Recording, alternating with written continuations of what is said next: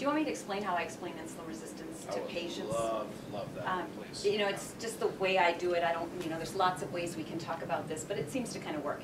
So what I explain to the patient very simply is when you eat, you know, your blood sugars will go up. So blood sugars go up after a meal. Then what happens is the pancreas secretes insulin. You know, and the job of insulin is to bring those blood sugars down to normal.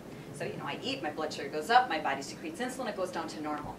Well, if you're insulin resistant because of a genetic state, because of your diet, because of a mix of those things, you're metabolically all out of whack, and that's not working properly anymore. So what happens in that setting of insulin resistance or diabetes is that when you eat, your blood sugar goes up, your body produces insulin.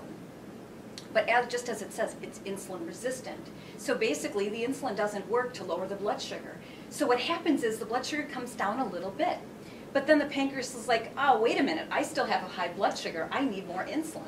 So the little pancreas kind of works on overdrive to get more insulin in order to get the blood sugar to normal. And it's just working really hard all the time. The problem is high levels of insulin cause all sorts of problems. I mean, they affect lipoproteins. Not only that, high levels of insulin make you gain weight in your abdomen.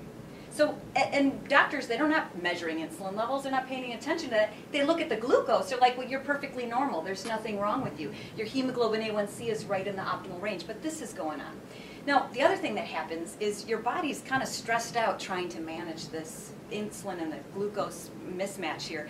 So the next time that person eats carbs, you know, for breakfast, has a bagel and orange juice, all of a sudden the body's like, whoa, wait a minute. Last time this happened, I was working all night long to get this patient's insulin to a level that would somehow compensate. Forget about it. I'm just going to give them a boatload of insulin. So they eat the carb, the body secretes this huge amount of insulin. What does that do? It causes you to gain weight. Not only that, what happens to your blood sugar? It plummets. You actually have a low blood sugar. And what do you feel? You crave sugar. You crave carbohydrates. You're tired. You know, you eat and 2 hours later you crash. You know how many people that affects? I mean, many people experience that. And that's in part because the body is just trying so hard to make this work and it's not working.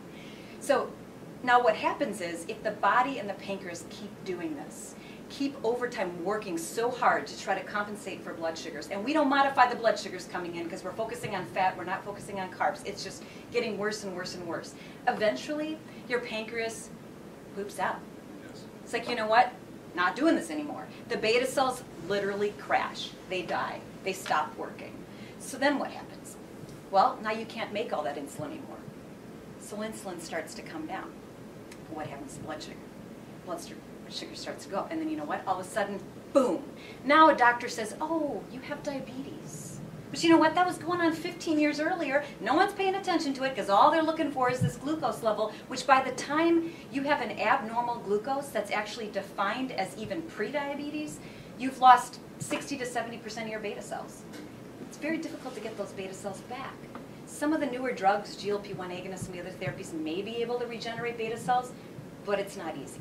Basically, once they're gone, they're gone.